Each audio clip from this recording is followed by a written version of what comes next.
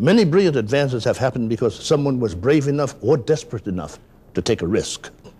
A bold idea may take years to research and develop, but the payoff can be enormous. Nowhere is this more evident than in the field of healthcare.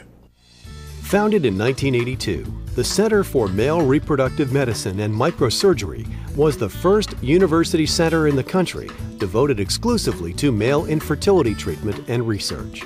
The center maintains research facilities at the Weill Cornell Medical Center and has graduated more than 20 fellows in male reproduction. A pioneer in the microsurgical repairing of obstructions of the male reproductive tract, the center has helped more than 6,000 infertile couples worldwide realize their dream of bringing new life into the world. The mission of the Center for Male Reproductive Medicine and Microsurgery is to provide state-of-the-art compassionate care for the infertile couple where there's a major male factor contributing to the couple's inability to conceive. Our mission also includes reproductive health for men, maintaining and enhancing the function of the male reproductive system.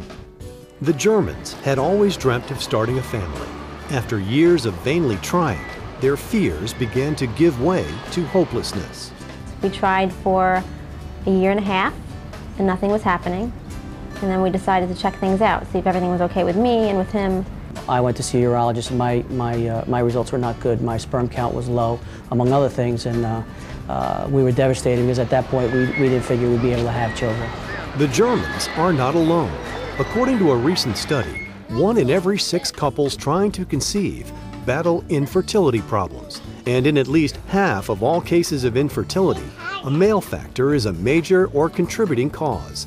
The good news is research advances in the area of male reproduction have brought dramatic changes in the ability to both diagnose and treat male infertility. About half of all infertility, there's either a male factor as the main cause or as a contributing cause. Basically, all severe infertility, defined as azoospermia, meaning a 0 sperm count, is due to one of 2 things. It could be that you're making the sperm, but the sperm can't get out because there's a blockage in the duct system, or that you're not making the sperm. So it's always either a lack of production or an obstruction. With microsurgery, we can now repair obstructions in a vast majority of men with a very high degree of success. The Jermyns turned to the Center for Male Reproductive Medicine and Microsurgery in New York City. Dr. Marc Goldstein heads a staff of skilled, caring professionals offering state-of-the-art compassionate care for the infertile male. Our program is unique in its ability to combine the Center for Male Reproductive Medicine and Microsurgery with the center that does in vitro fertilization for the female. This allows us to help couples achieve pregnancies when we only have a handful of sperm, whereas in the past, these couples were only candidates for donor sperm or adoption. It used to be thought that when a couple suffered from infertility, there was very little that could be done to help them, especially if it was a male problem. But now we can help more than 70% of couples where there's a serious male problem contributing conceive. Advances in microsurgery, advances in medical treatment, advances on the female side, which allow us to achieve pregnancies when we can only get a handful of sperm from men, now allow a majority of couples to successfully conceive. By collaborating with the in vitro fertilization program, we've achieved the highest pregnancy rates in the world with men who previously had conditions that couldn't be treated. Patrick had large bilateral varicoceles, meaning he had enlarged veins surrounding both testicles, which heated them up and caused him to have very poor sperm counts and very low testosterone levels. I performed microsurgical varicocelectomy on him, which is a minimally invasive outpatient procedure in which I use an operating microscope to safely tie off and eliminate these varicose veins. This then improved both his sperm function and his testosterone levels, allowing him and his wife to conceive naturally. My urologist recommended that we come see Dr. Goldstein. Dr. Goldstein made us feel very comfortable. Going in, we had no hope that we'd be able to have a child. And when he gave the diagnosis, we had hope again. Now we have 2 boys, Ryan and Aiden, and it's all thanks to Dr. Goldstein. I love everything about being a father. I didn't think I'd be in this position. I have 2 boys that play sports. I can play sports with them. We do, father-son things. It's everything about it, just fantastic. For more information and the best in fertility care, contact the Center for Male Reproductive Medicine and Microsurgery. making the dream of parenthood a reality.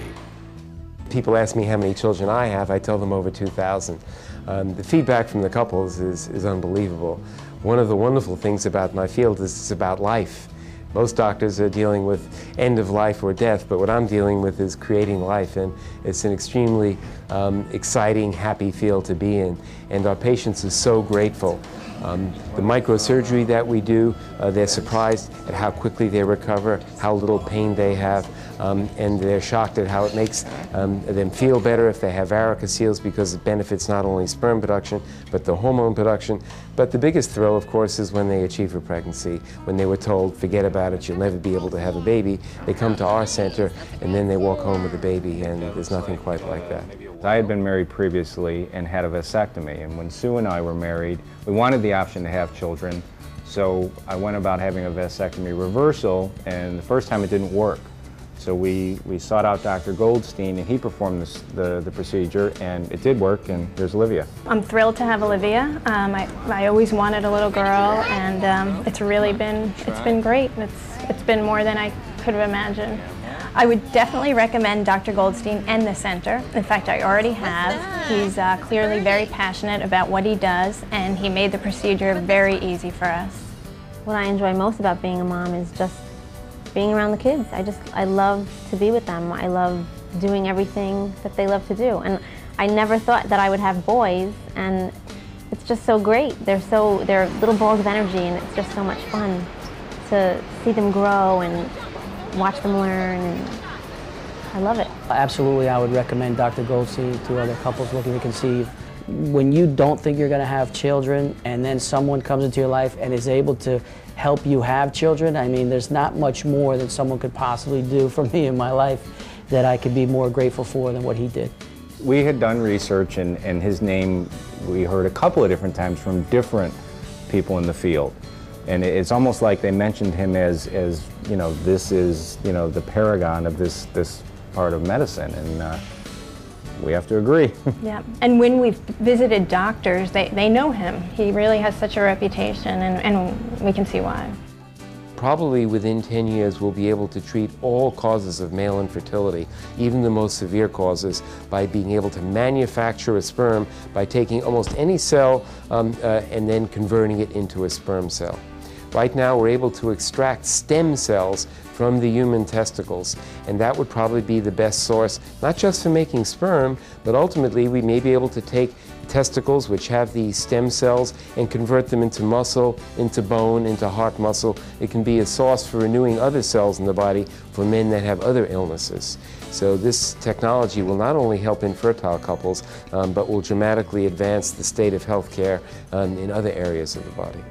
I see countless couples that come to me told by their previous doctors that there's no hope, the only thing we could do is donor sperm or adoption. And the majority of those couples, when they've finished treatment at our center, are able to go home with children. We hope this program has been an inspiration to you and all you hope to achieve. Be sure to join us next time as we continue to profile the people and ideas changing the way we live. I'm Lou Garza Jr.